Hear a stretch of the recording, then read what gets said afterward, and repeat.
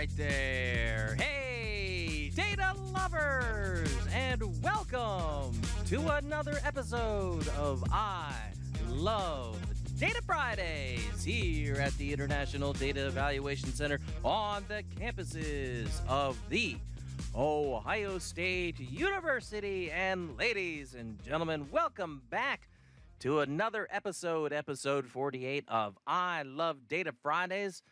I feel like we haven't seen each other all summer, so good to see you. So as the title implies today here on I Love Data Fridays, we are going to be talking about the changes to the 2020-21 data collection and website for this year. But hey, before we get into that, who's talking data to you? Well, of course, you've got me, Jeff Breimer-Bashore, Director and Co-Principal Investigator here at the International Data Evaluation Center. So you know what? We're not going to delay it anymore. Let's get to it, and let's talk a little data.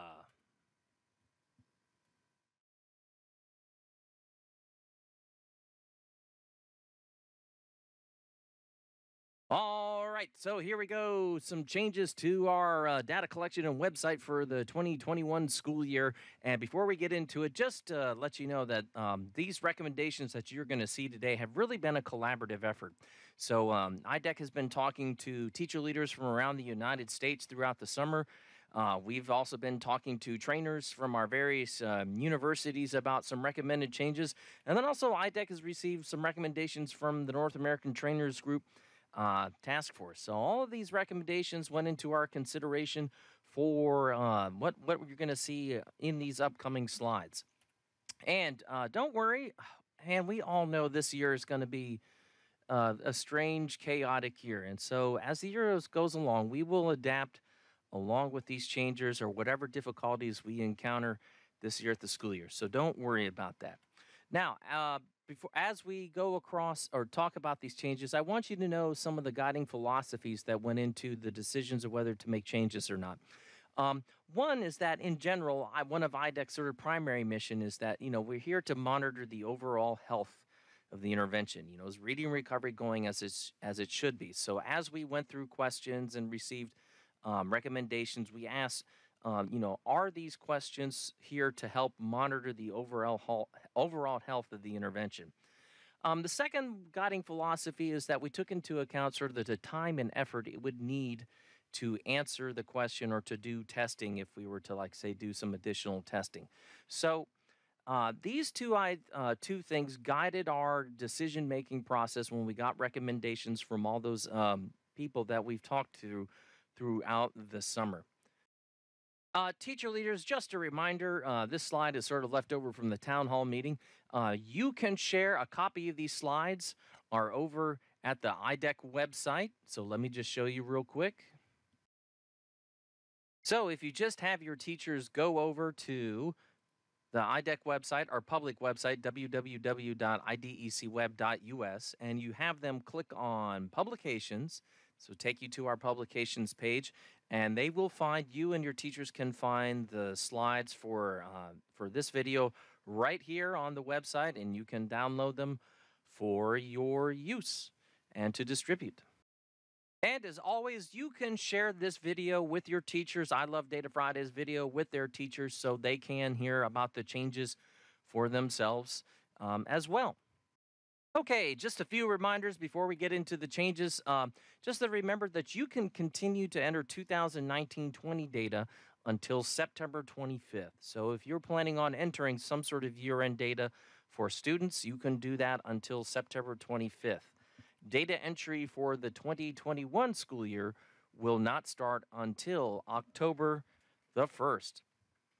All right, here we go. So our first change for this year is that we will not be collecting any tested, not instructed data this year. So this was overall, this was a collaborative recommendation from the various groups that IDEC talked to this summer to try to reduce some of the data entry burden. So no T&I data will be collected by schools this year. You will see this reflected on the View Schools list page on the website when you if you were to check that this summer. So when you submit your data finally, you will see that there will only be a column for random sample data collection. which brings me right next to our next topic is that so this year all schools will try to collect random sample data. So this was another one of these little collaborative recommendations from our various groups of within the reading recovery community that we talked to. Um, so I'm just emphasizing the word try. So what I'm going to say, we're going to try to collect random sample data with the following understanding. We've realized that there will be difficulties in selecting and assessing random sample students in remote and hybrid scenarios this year. So we realize that it's not going to be easy, but please have your teachers try. But if it's going to be too difficult to select and test students, contact your trainer and just ask for an exemption. It's okay. So, but let's try. Okay, we're going to be postponing the hearing and recording sounds and words pilot for 1 year. This came from a recommendation from our hearing and recording sounds and words task force. So you will use the current hearing, recording sounds and words. You will use your usual selection procedures for students, current stay nines and everything. So no pilot for this year. We will not be collecting any Slauson data this year. So this was a collaborative recommendation from the reading recovery community.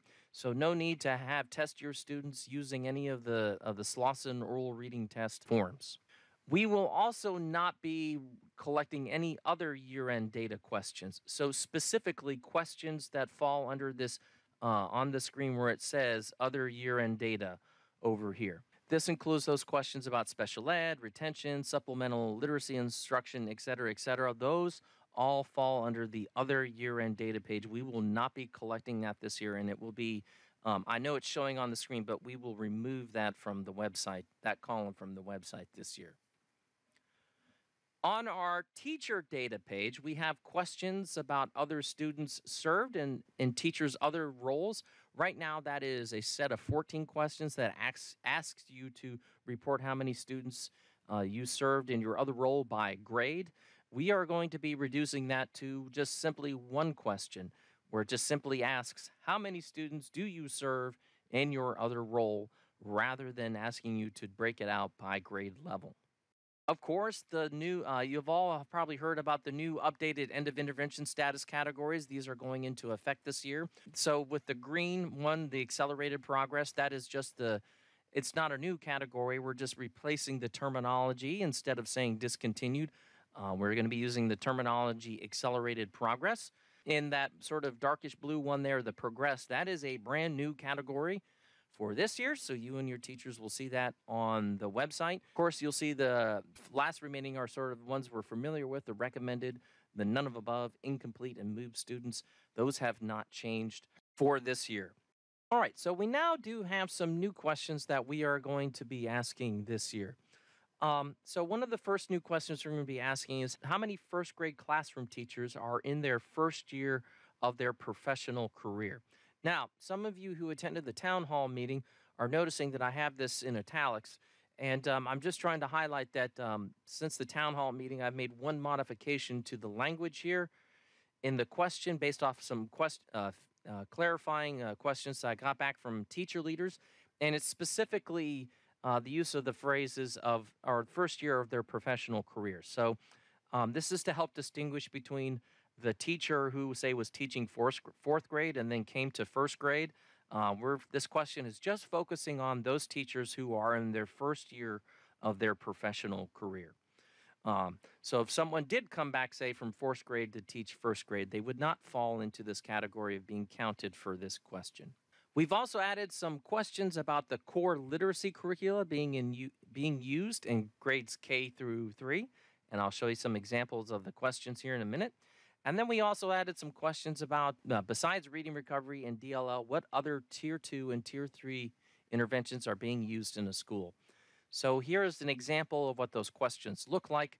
Up at the top here, you can see our questions about the first grade classroom teachers and their professional career.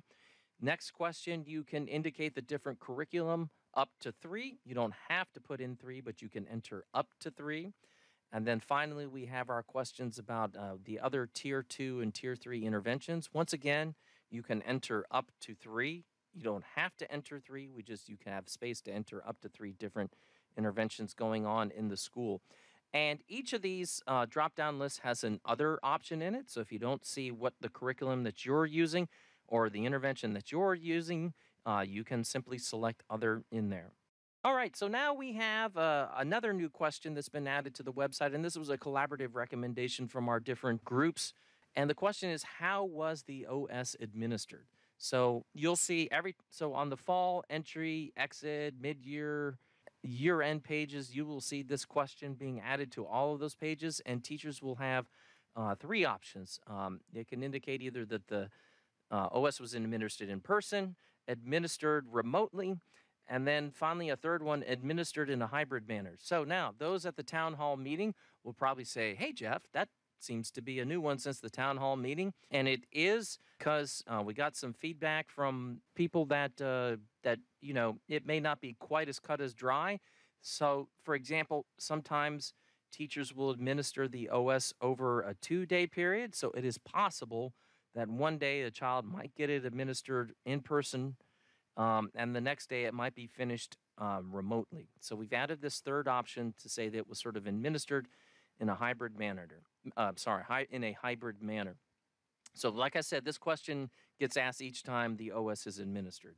So we've modified another question on the exit page for students. We've modified the question number of lessons.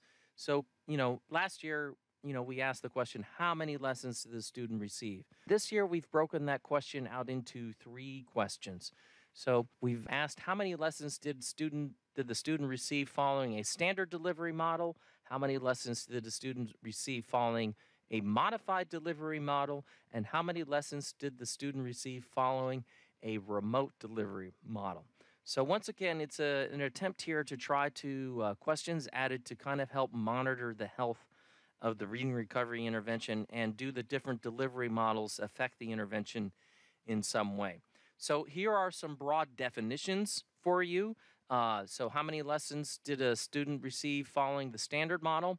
So our standard model would be with the standard reading recovery lesson that we all are used to giving in the past. So schools are functioning with daily in-person attendance and instruction, and there's instruction for all students going on. Reading recovery instruction is delivered according to the standards and guidelines. This includes the conditions where it's one-to-one instruction, face-to-face, 30-minute daily lessons, addressing these specific instructional activities in each lessons with access up to 20 weeks of instruction. The modified model, how many lessons did a student receive following a modified delivery model? So this is where school is in attendance, and all instruction may occur on like an alternative schedule. And reading recovery is delivered with modifications resulting from instructional adjustments needed by the school's accommodations due to the pandemic. So, for example, if you're doing an alternating day where school students are coming in on different days, instead of doing 1 lesson a day, you decide to do 2 lessons per day, that would be a modified model. If instructions go a little longer or go longer than the 30 minutes for a lesson, that's a modified model. But we're still talking about one-on-one instruction with the students. It's just there might be possible modifications. Another example would be having to, you might be in the same room with the student, but you're protecting each other in some way, whether it's like separated by plexiglass or something. That would be a modified sort of lesson. And then finally, how many lessons did the student receive following a remote delivery model? This is just where you're schools are functioning remotely. There is no access to in-school instruction. So reading recovery teachers are having to deliver their instruction using remote methods or delivery. And we're not specifying what they are. You can be using Zoom or Google, all sorts of different remote delivery techniques. But once again, the conditions include one-on-one instruction. Okay, so those are the changes for this year. And so I just want to quickly talk about reporting data for the 2019-20 school year. And I want you to know that IDEX got you covered. For your annual reports, we've made some changes to the annual reports for this year, some to address the COVID changes for this year, and others are just brand new tables to the report that we had been planning on putting in. I highly recommend that you go and watch the following episodes of I Love Data Fridays. Episode 46, where we actually go over the annual report changes. Following that episode 46, there's a short episode that addresses the executive summaries. We got some great feedback from teacher leaders, and we made some very quick turnaround changes to the executive summaries so that they focus on first round students only. And then, of course, episode 45 of I Love Data Fridays, we had a special episode of How Do You Do Data, and that was with Laurel Dickey. And she and I take the new tables that you will find in your reports, your 2019-20 reports, and we go through and we look at how to troubleshoot your data using multiple reports together. If you don't know how to get to our YouTube channel, all you have to go to is videos.idecweb.us, and that will take you right to our YouTube channel. Also, we've rerun all your 2018-19 and 17-18 site and district and UTC reports to include these new tables that we talk about in episode 45 and episode 46. All right, so if you want to look over some historical data with these tables, they're there and they are waiting for you up on the website. Another way that we got you covered this year is we've got a new on-demand report, and it's called our school report. I'm going to zoom in here real quick. So in this school report, it's a one-page on-demand report. Actually, there's one page for each school in this on-demand report, and it's showing the growth of your discontinued and recommended students from fall to mid-year. So at the top of the report, we just have a brief description of what the report is showing. At the center here, it's showing the number of children who completed the intervention. So that's the total number of children who were either discontinued or recommended in the fall, because this report focuses on first-round students.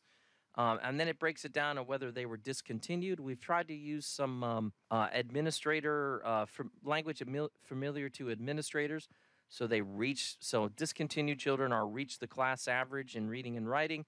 And then, of course, we have a second one for our recommended children right there. So below this is a bar chart showing growth from from the fall, which is the bottom of each bar, to the middle of the school year, which is the top of each bar. And there's one bar for each student.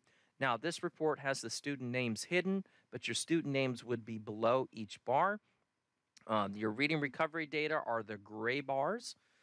Reading recovery or DLL data are the gray bars.